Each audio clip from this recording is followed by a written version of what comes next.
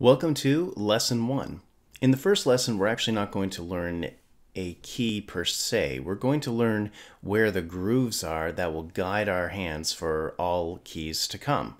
So, believe it or not, we don't magically just know where to put our fingers, even if we're really experienced when it comes to the keyboard. We have a guide, and no matter which keyboard you're using, I'd say 98, 99% of them all have these grooves right here. And you'll notice these little grooves, they could be little dots, they could be lines. They're nowhere else on the keyboard. They're only on the F and the J key. So you're actually going to learn the F and the J key today, but there's other lessons where we actually practice the F and the J key. So this is just a little preview before anything else. So essentially, your left index finger goes on the left groove or the F key, which is the same key, and your right index finger goes on the J. And what happens is when you do that, and you can feel the grooves under your index finger, do this right now with your keyboard, what happens is all your other fingers will align side by side and actually be at their starting position for their keys.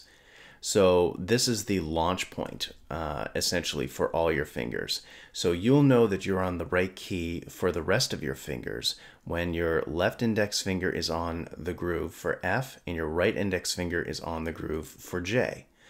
Once you've got that, you can navigate throughout the entire keyboard, and if ever you lose your space, you simply use your index fingers to find the J or the F key, and you now know where the rest of your fingers should go for their starting positions, which is on the right side it should be J, J, K, L, and then semicolon. And for your left side it would be F for your left index finger, then D, S, A. And your thumbs will always go on the spacebar. And that's it. That's all you need to do today. So let's do a little practice before we finish off. So I want you to not look at your keyboard, look away, and use your index fingers to find the two grooves. And if you found one on the left side with your left index finger, just place it there. Don't look at your keyboard yet. And then put your right index finger on the right groove, and then line up your fingers side by side on the same line and put your thumbs on the space bar.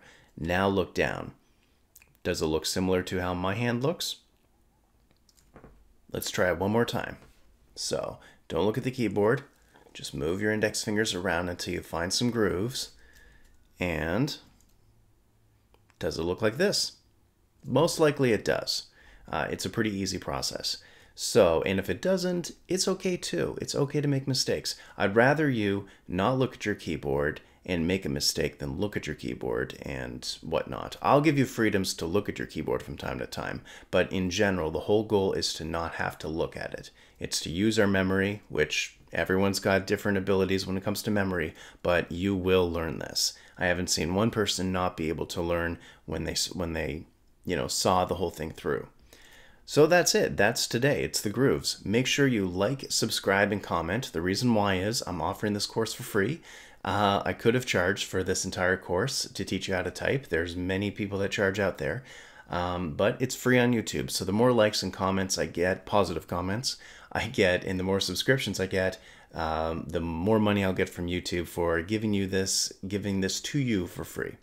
Anyway, have a great day, and I'll see you for lesson 2.